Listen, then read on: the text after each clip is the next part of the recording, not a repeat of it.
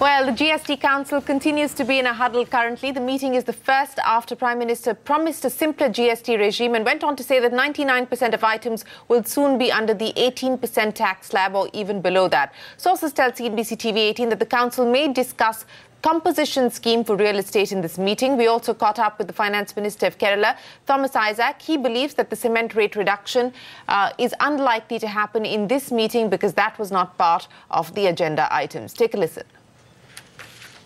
There are not very big proposals for rate reduction. It's only tweaking of the rates and rationalization. That's what I understand from the agenda notes.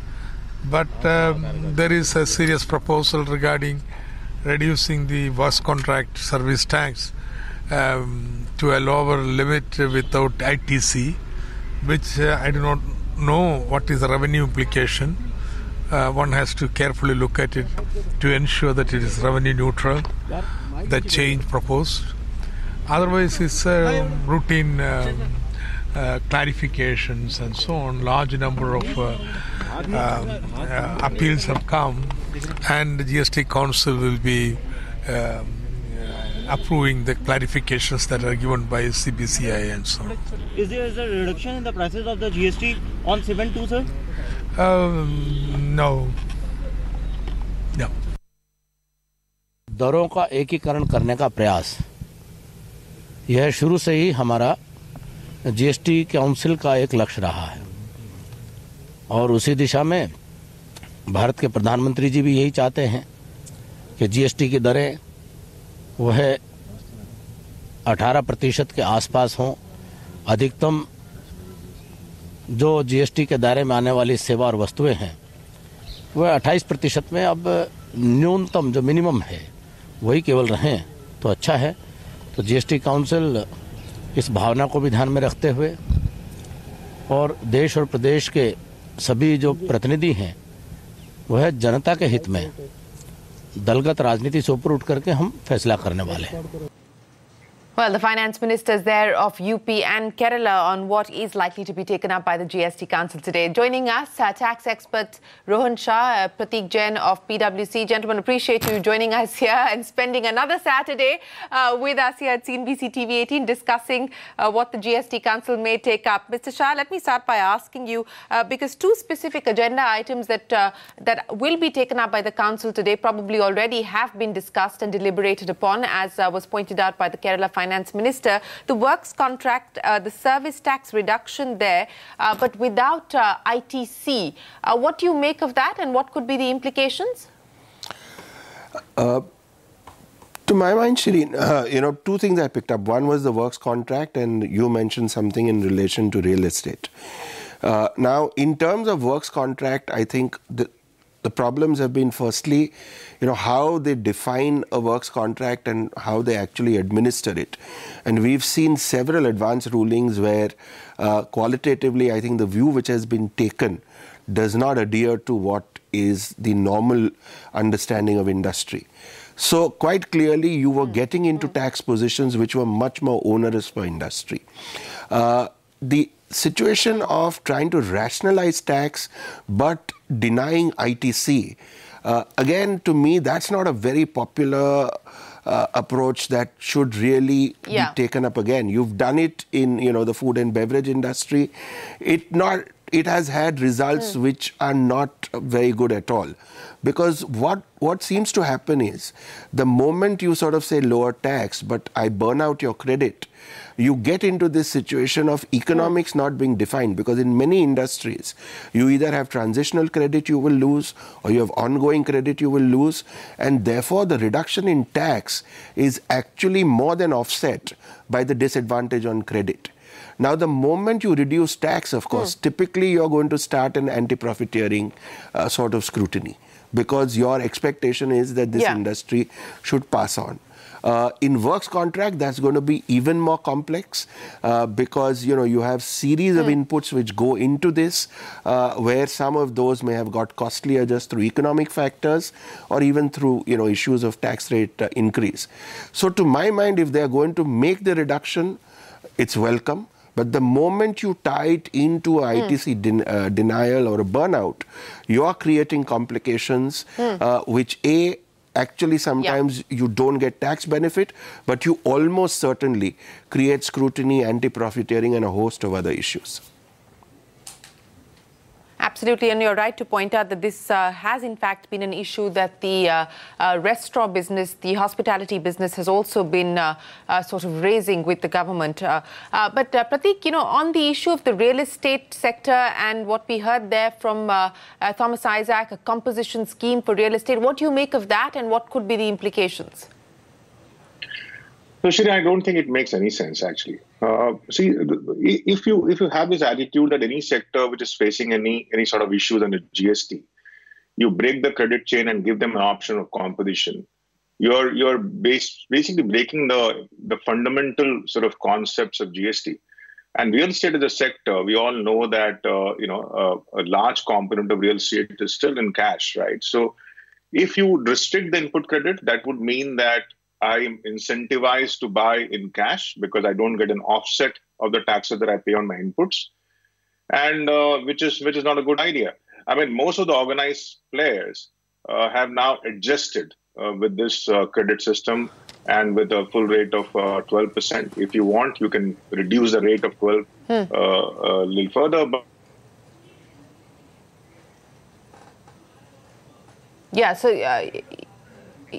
yeah, essentially you're saying that that's not a good idea. But let me also bring in MS Mani of Deloitte and Uday Pimprekar of EY. Mani, Pratik was just pointing out that this business of composition, which is now being considered for the real estate sector, may not necessarily be a good idea. Your quick take on that?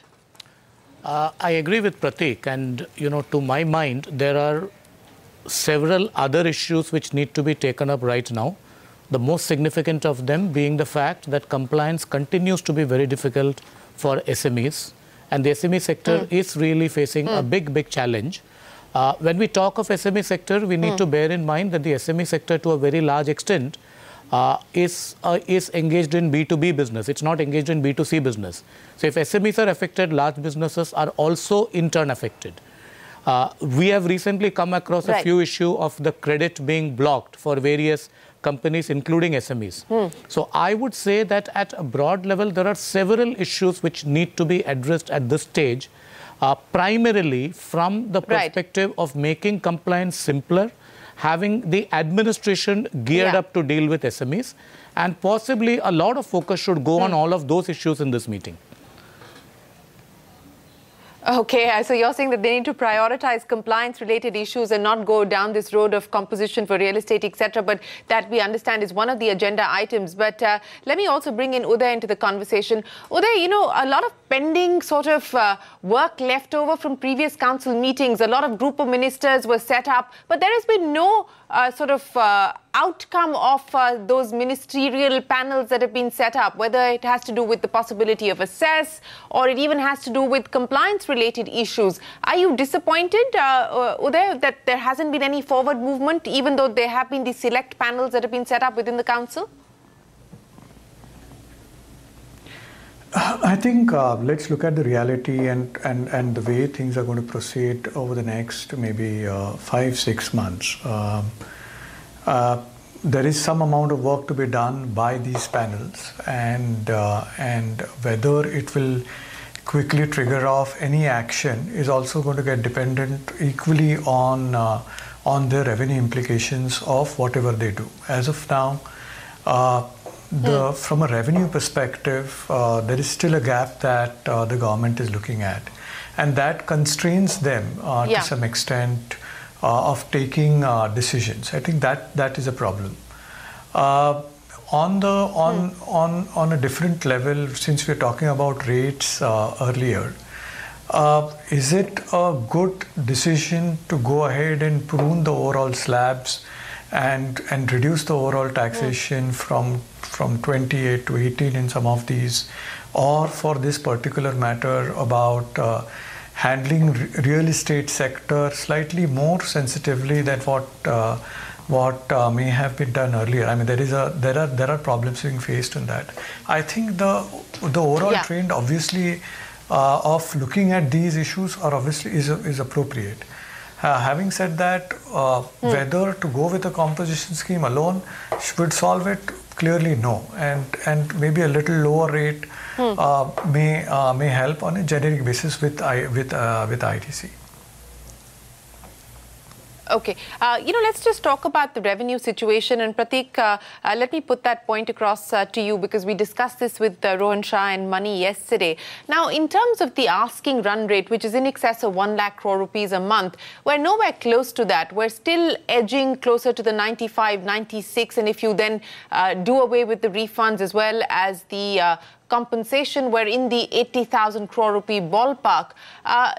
So the worry then is that will they be able to offset the shortfall on the indirect tax side through the direct tax collection, or of course by way of an interim dividend from the Reserve Bank of India, etc. That's a separate question altogether. But the fact that a year and a half on, we're still not hitting the asking run rate when it comes to revenue in light of further rationalization now.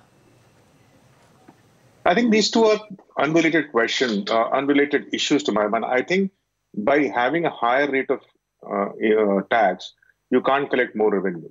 I mean, world over, it is now proven fact that indirect tax rates, if they're moderate, it increases compliances, it reduces tax evasion, and consumption is more and you collect more tax. So therefore, I think there is definitely a case of reduction from 28 to 18. And there are only 35, 40 items left. And I think few of them will continue to be there, like tobacco and luxury cars, etc. So I think there is definitely a case. And I don't think if you keep cement out, I don't think the revenue implication for the government would be huge. The point on tax collection is related more to tax evasion. And there is still a large component of the businesses, industries, which is not paying tax, is not part of the organized segment. Recently, member budget made a statement that from April to November, the government has unearthed 12,000 crore of tax evasion. And that is when the data analytics and tax administration not tight enough. So I think that's the area which we need to focus on.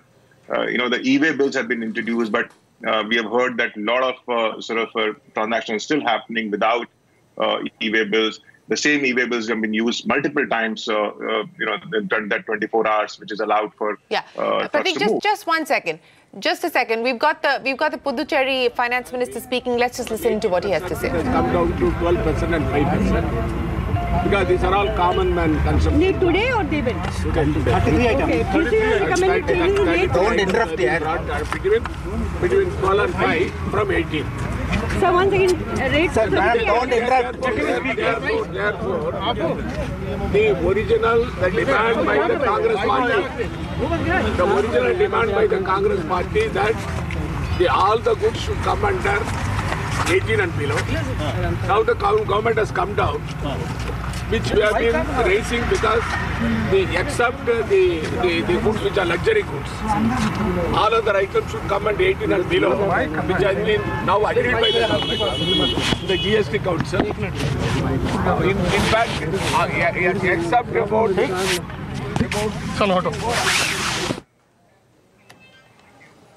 Okay, I'm not sure what he was saying, but our reporter seems to suggest that the GST Council has recommended changes in rates of 33 items from 28% to 18%. Let's just replay. We'll try and replay that soundbite for you. But that was the Puducherry Finance Minister, V. Narayanaswamy, saying that the GST Council has recommended changing rates of 33 items from 28% to 18%. Remember, there are 35 items in the 28% bracket. I don't think that can be accurate, because at least a bunch of them, at least half a dozen of them, fall in the sin goods and the luxury category. So we may need to recheck that because I don't believe that it can be 33 items coming down from 28 to 18%. So we'll recheck that. But sorry, Pratik, I had interrupted you. Go ahead. Yeah, so what I was saying was that I think it's good news if 28% is coming down to 18. I mean, whether it's 33 or 30, that we'll have to see. But what I was saying was that by decreasing the tax rate, you will not reduce the tax collection. You have seen that happening in November 17, where 100-odd items were reduced, the rate was reduced. Then in July 18, where most of the consumer durables, the rates were reduced. and you haven't seen a drop in tax collections, right? It's maintained around 95 to 97,000 crores now for the last 3-4 months. So I think tax administration is one part, and I think this kind of composition and things like that, if you complicate it further, then those are the precise things that leads to tax evasion, and that's something which GST Council should stay away from. The point being made there, Rohan Shah, by the Puducherry Finance Minister, 7 items. So that's the correction, and that's what I expected, because it cannot be 33 items. There are only 35 left in the 28% bracket.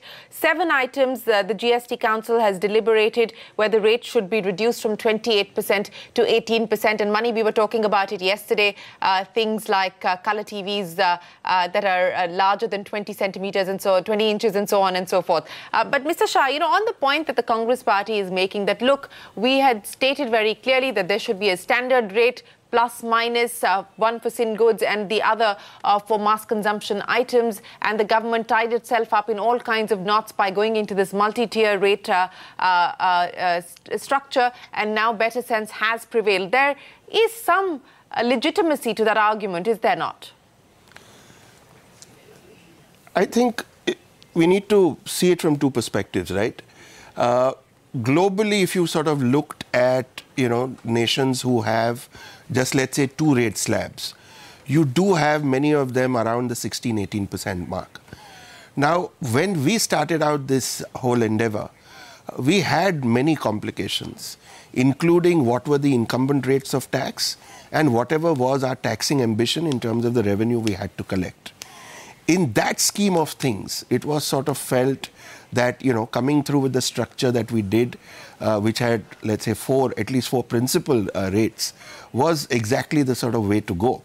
And GST Council, which included the Congress, effectively, participated and took a decision. So I think from that perspective, I don't think a critique would be justified. There was always the subtext that you will move to 18 and get as much as possible into the bracket of 18, and periodically there have been actions to sort of do that. I see this as a continuum. There may be a little bit of political background for Congress to sort of keep saying, we told you this originally. But the council sits as one, it decides as one, and I think this gradual change was on the cards, it's happening. And even if it's 7 items now, as long as it's the correct 7 items, I think, it's a move in the right direction. So from that perspective, I don't think anybody ever had the perfect script. In hindsight, we can say we had some better views than you. But these were collective decisions, and I think they've taken us forward. We should respect that.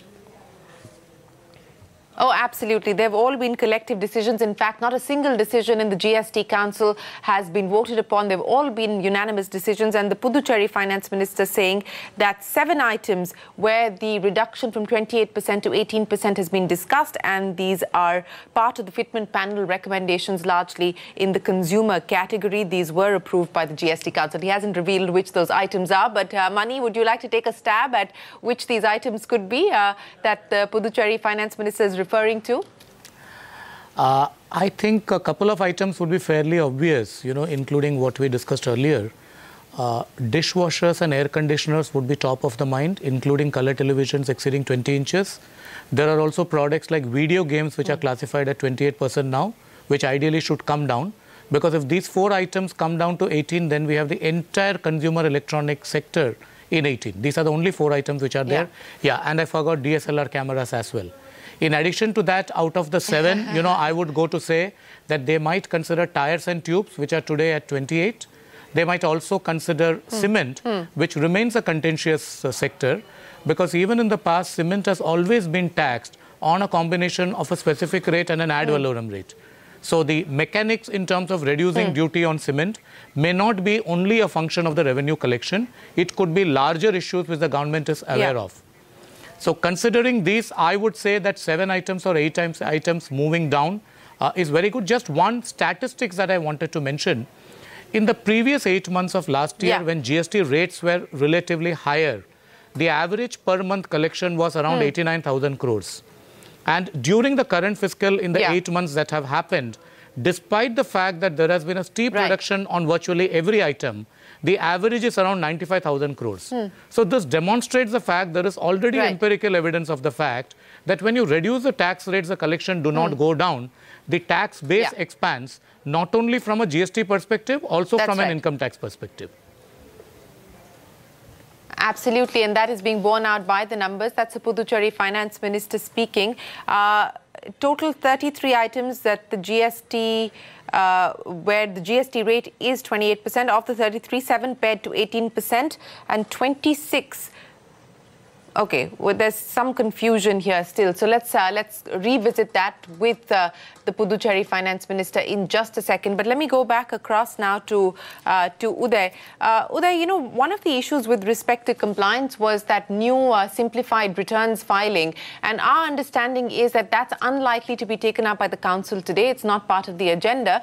Also that the government is not particularly keen to sort of take that forward yet because they want to do a sort of large-scale pilot and ensure that the back end is fully operational and geared up before they roll it out.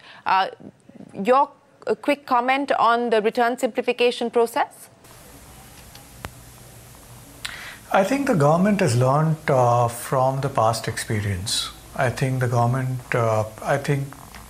taking time to stabilize the back end, to educate people, to get a better workflow around the existing compliances, I think is again good. There was no point in rushing through and changing an existing system. I mean, even though it might have possibly bettered some of the processes. The critical element to my mind still is that adequate amount of consultations related to the simplified workflows is required. And I hope that the government keeps on engaging with the industry on that front. To my mind, there is another joker in the pack that we all need to be aware of is what the courts are going to kind of hold on a number of issues that are already in the court to decide related to amendment of returns, relation to availment of credits, the timing of the availment of credits, and the ability of legislation to, on its own, suo moto, lapse credits and so on and so forth. To my mind, again, that's also going to play some amount of role in the simplification. And it's good that that time is taken to stabilize the existing setup. It's really encouraging.